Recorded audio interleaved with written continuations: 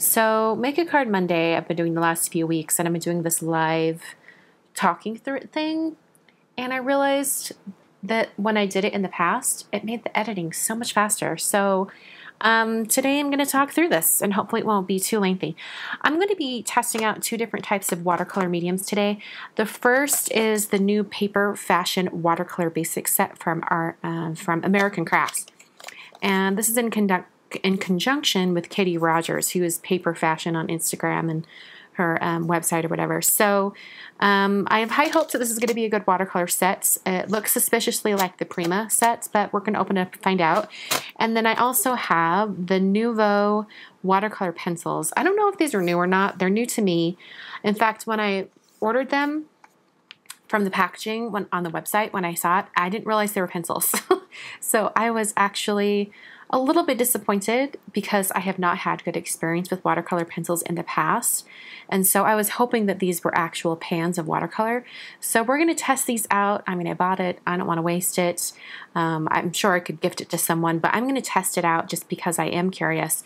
And to make the watercoloring super fun, I'm going to use the Round and Round background stamp from Simon Says Stamp. So I'm going to stamp this in VersaMark and heat emboss it with, I think, white embossing powder, and then I'll be back to start the painting. I'm changing the embossing powder color to Brutus Monroe Gilded, which is a gold powder at the last minute, just because it'll be a little bit easier to see on screen, and also for me to see the gold lines as opposed to the white. Before I tape this to a board, I'm going to cut this down just a little bit so that I can use the same stamping on 2 cards. So I'm just going to test a little border strip with the color pencils. This other one over here, I'm going to use the entire piece with the watercolors. All right, and just because I want to get it out of the way, I don't know why I'm dreading this, right? Maybe I shouldn't be telling you this because I don't like to give bad reviews, especially for products I haven't even tried yet. So really, I should be giving this the benefit of the doubt. Maybe they'll be real good. You never know. I'm highly doubtful. But, you know, I'm going to try. I'm going to give it a good college try. All right. I like that it comes in a tin. And it does have a little bit of cushioning on the top here, which is sort of glued down, but not. And here are the pencils. I'm going to go ahead and just dump them out. All right, and from what I know about watercolor pencils, you should be able to just lightly color and then use water to spread the pigments. So here we are. This is just going to be like a colorful type painting. It's not going to be anything specific. And I'm going to use just a regular brush like this. This is a size 2 Escoda Prado brush. These pencils aren't particularly sharp, so this should be fun. Using a very light hand. And I just want to get that color on one end. And then my plan is to have it fade out.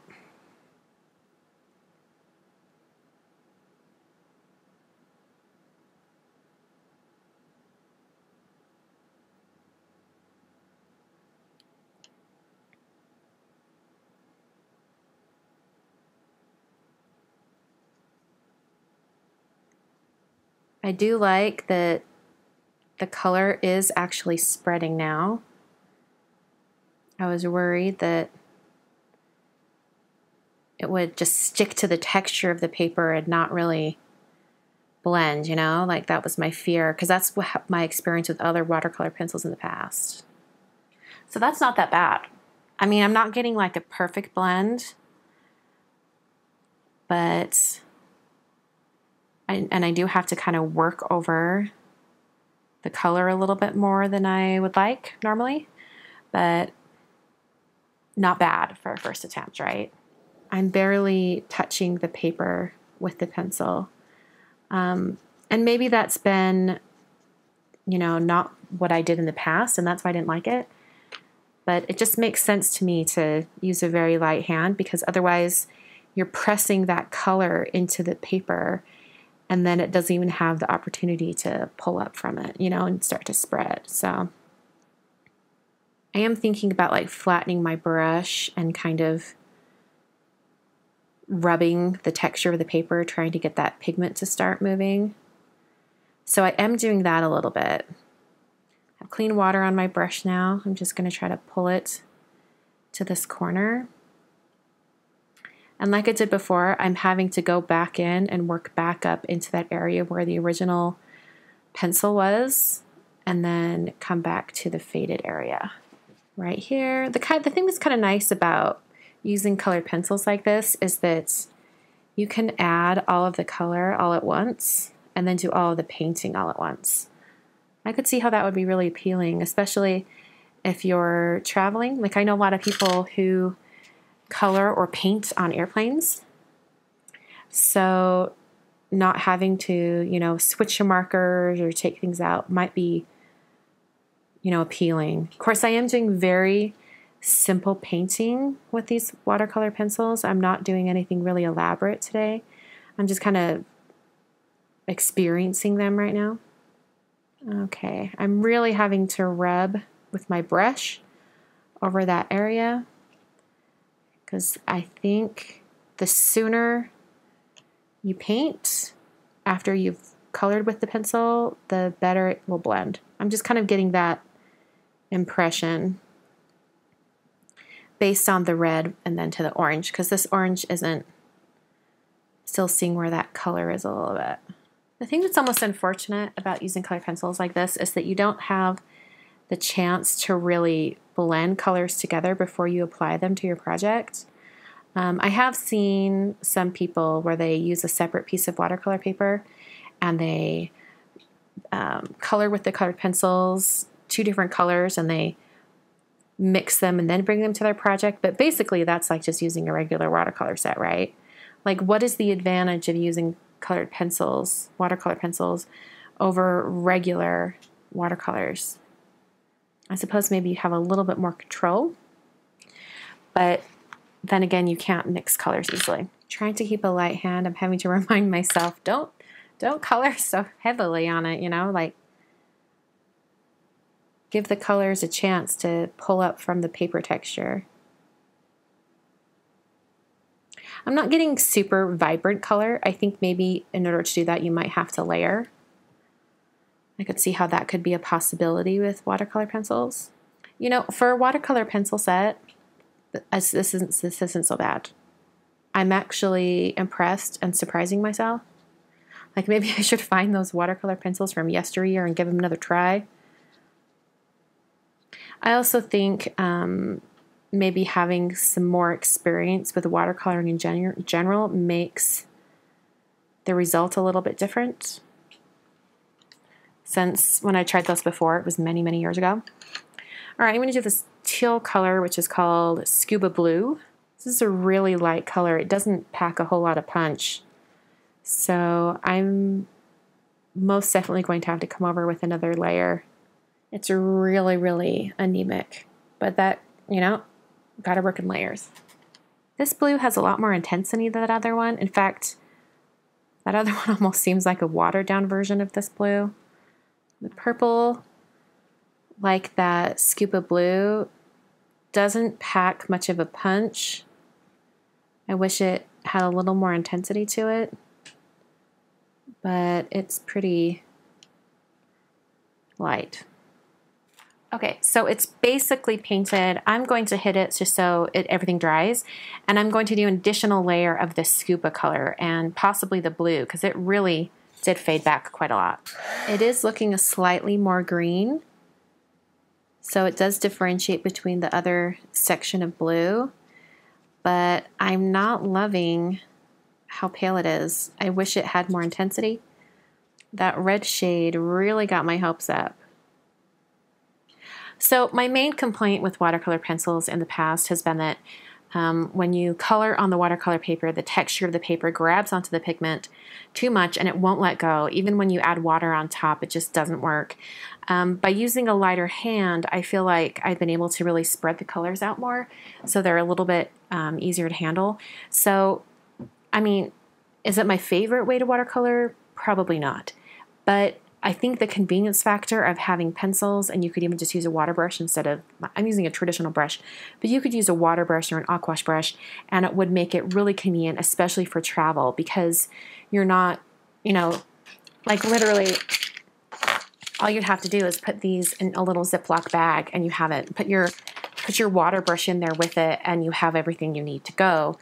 That being said, a small watercolor pen set like this is also pretty convenient. So, I mean, it really is just like pick your poison. Not that it's a poison, but you know, your choice. So now I'm going to move on to the other one and test out the Paper Fashion Watercolor Basics from Prima. Like I said in the past, I like to tape down my paper, especially if I'm going to be using a lot of water on it. So I'm going to try to do the same technique that I did with the watercolor pencils. Kind of have one side of the area I'm coloring be a little bit more intense in color than the other and have it fade out. I think that's a really good test for watercolors, so you can kind of see what the color looks like at full strength. And then also when it's faded out, you get that whole variation of the full strength color and then as it fades. So this is a great way to swatch your watercolors without having to technically swatch them. So I'm gonna cut this off. Then I should be able to slide it out. All right, so this is what the tin looks like. Looks exactly like, oh crap, I have to unwrap all these. Okay, well, at least they give you the color names. I don't know if they give it to you on the packaging elsewhere. They don't. They don't give you the color names anywhere else. So I'm going to take a minute and unwrap all these. So you do have to bend back these little ends. I'm not sure what they're actually called. Some of them don't want to bend. So I'm using my scissors because I don't want to break a nail.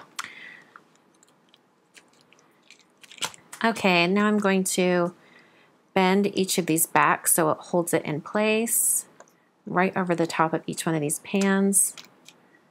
They're not in there as tight as they were, but not bad. They're still going to slide from side to side, it looks like. And then back into the tin. I have heard you can put a little bit of tape or glue underneath the pans and it'll stop them from kind of sliding. And I'm kind of annoyed that there's these little joints down here, so you can't, whatever. So truth be told, I totally just took a break there because I went to the gym, worked out, came back home, had some dinner, now I'm painting again. So anyway, I had some time to think about this while I was gone. I think I'm going to go ahead and just swatch these colors because they look so different in the pans, and it's hard to tell what the colors are going to look like. So I'm just going to swatch these really fast, just in the order that they are in the palette. Now this white probably isn't going to show up at all, but it's gray from the black.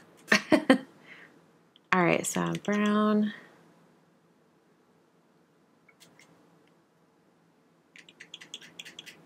My first impression of these is that the colors are activating really quickly with the water. So I really like that. I don't like to sit there and swish the colors, you know, for an extended period of time trying to get them to show up on my brush. That really is a pet peeve of mine. So I like that these are pretty vibrant and full of color right from the beginning. I like that.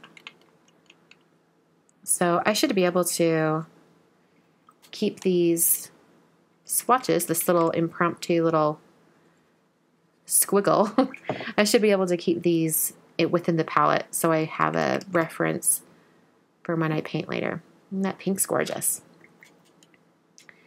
And this is, I think this is kind of like a dark maroon red. Ooh, that's a really pretty red. That's a gorgeous red. I'm picky about my reds when it comes to watercolor. Ooh, I like that one too. I think that one was called Red Kiss. Aptly named. That's gorgeous. Okay, first off, this color palette is killer. I love these colors. I think they're going to be great on my card. I'm not going to use the brown or the white, but I think I'm going to use all the other ones because I think it's a great color palette. I'm not going to mix them today. I purely want to use them from the pan and see what I can do with them. So here we go. And I think for this part, I might talk through the beginning just so I can give you my thoughts. But then I'm eventually going to speed up the painting and put a little music to it just because I'm just anticipating that's what I'm going to need to do so that I can really get through all this painting and not have the video be like 35 minutes long. So here we go. One of the things I really like about painting on projects that have heat embossing on them is that it really contains all of the paint. Okay, so I didn't have a whole lot of water on my brush, so it grabbed a lot of color. This is a pretty intense blue. It's kind of like a cross between a dark blue and a Payne's gray. It's got kind of like that really like dark navy color, which I'm totally digging. Okay, so I just added some clean water on a brush. I'm just trying to extend this out, being really careful around that edge. Swishing my brush once more. Adding more water. I'm getting some blooming here, but that's totally okay. I'm gonna sop it up a little bit with my paper towel. It's interesting. I like how these watercolors are behaving. The water sort of pushes that color, and I'm really loving what's happening. Now this is still really wet, so I don't think I'm gonna get any harsh lines, but this is really, really pretty. I was kind of anticipating these to be like completely like my Primo watercolors that I've had for a few years. I don't use them a ton, but I mean, I have used them in the past, and I think these are better. I mean, the color palette's real nice. That's what I'm really, really loving. For whatever reason, this brush that I'm using today is picking up a ton of water.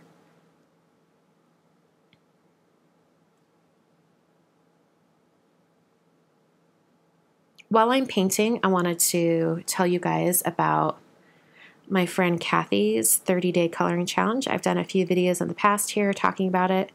The coloring challenge just started a couple days ago.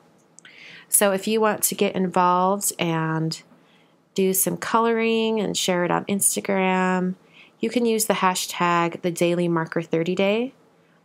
She does these coloring challenges a few times a year, and they're a lot of fun. I highly recommend them. I think for the most part while I'm painting, I'm going to have the darkest shade always be on the left side, just because that's how I'm painting, and then I don't need to pick up my board and move it too much. I'm trying to keep the intensity of color on the one end, and so I'm trying to not introduce too much water right away, because I do want there to be a very purposeful change of saturation. This blue has my heart right now. I love it so much. Okay, so I'm going to keep painting, and I'll turn on to music and speed up the process.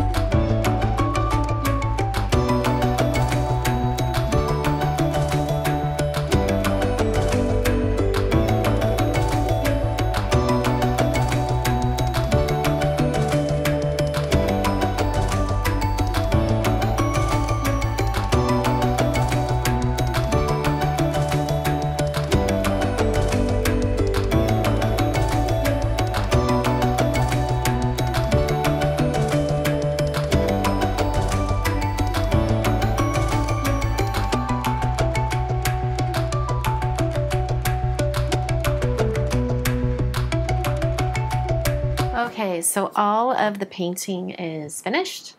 So now I'm going to start assembling these cards, and I love how these colors turned out. I wish I would have had like this space down here if I'd reserved that for this teal shade, but not a big issue. I'm going to go ahead and remove it. All right, I'm going to use the Waffle Flower A2 Layers dies to cut out this shape in here. I think I want it to be, let's see, I think I want it to be about that big. So I guess I'll do about right there. And I'm just going to hold it in place with a little bit of washi tape. All right, and then I'm going to run this through my Gemini Junior machine. A few of you have asked me what this grid is. It's actually the magnetic mat that comes with the Gemini machine. I've only had my Gemini machine for, I don't know, maybe a month. And so this is the one that they're shipping with now. And then I just have a piece of paper, helps protect if there's any paint still hanging out. And I'll run this through my Gemini machine.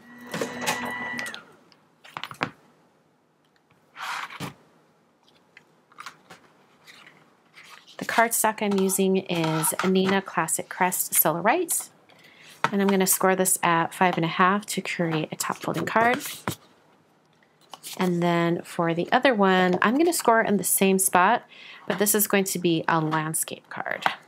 I'm using some foam tape for adhering the watercolor panel. I'll just adhere this directly onto the front of the card, or as centered as I can get it. All right, and then for the other card, which as you can tell, the color difference is extreme. The pencils just don't pack as much punch as the watercolor set from American Crafts.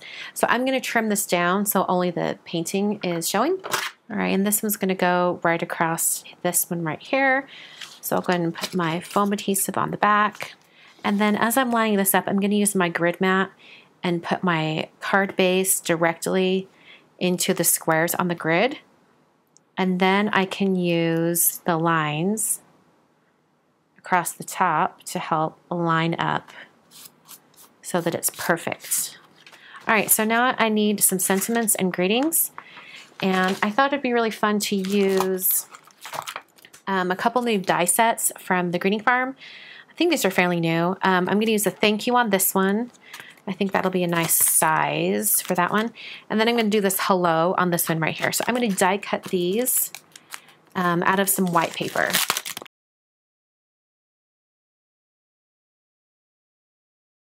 So I'm going to use some multimedia mats and going to hold the die cut right up here and put just little dabs of glue